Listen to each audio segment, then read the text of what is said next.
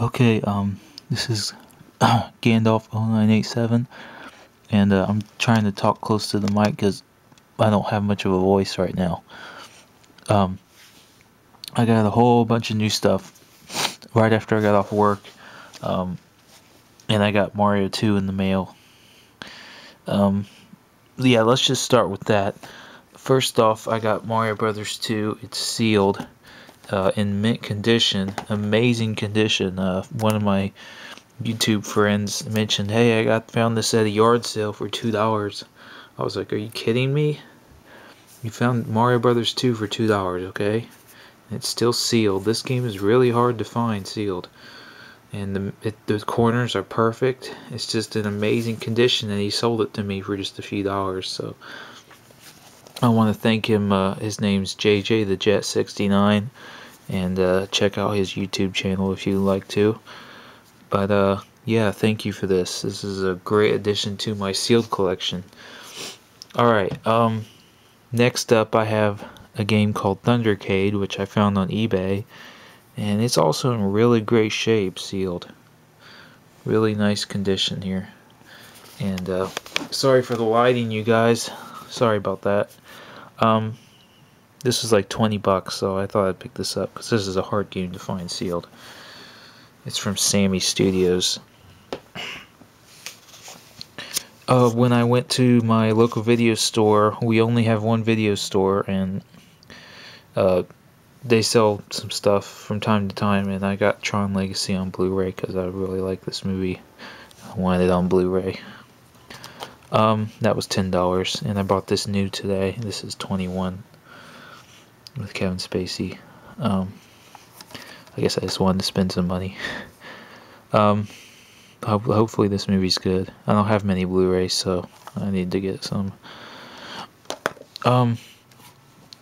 Then I went to my local pawn shop, which I hardly go to, and they actually have a ton of PS2 games. I was surprised how many they have.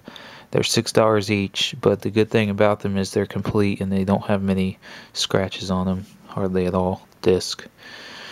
So they're always good to get if they have good titles, and they did. They have the operative No One Lives Forever, which I've planned to play for a really long time, and I've just kept putting it off forever. I wanted to play this game for years, so I finally got it. Finally got around to getting a complete copy of it. And these have the manual, and the discs are in amazing condition, because they don't buy stuff from people if they're in bad shape. And and I was really surprised to see this. Julep is a quirky game from Natsumi, creators of Harvest Moon. Your mission is to kiss a girl. I thought that was really funny, and this should be a fun, quirky game to play. I was surprised that was there. Someone had traded that in. F1 Championship Season 2000. I was also surprised to see this because I don't often see this game around, especially complete. This is a really old PlayStation 2 game. This game's actually also on PlayStation 1. It's one of the first games for PS2. So that should be interesting because I really love F1 games, which is why I picked up F1 2001 for the Xbox. Got this for about $5, if you can believe it. This game's really rare for the Xbox. I like this game a lot. Awesome racing game right here. I also want to take this time to recommend a game that I have been playing. It got low reviews from GameSpot and IGN, but it's an extremely awesome game in every aspect. It's a third-person shooter, Dark Void.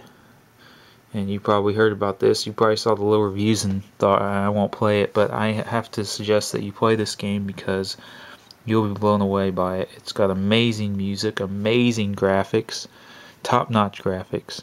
This game came out in 2010. A very pretty game. It's got very good story. It's got a really highly original sci-fi story, and the game is it's just amazing. It's just really original.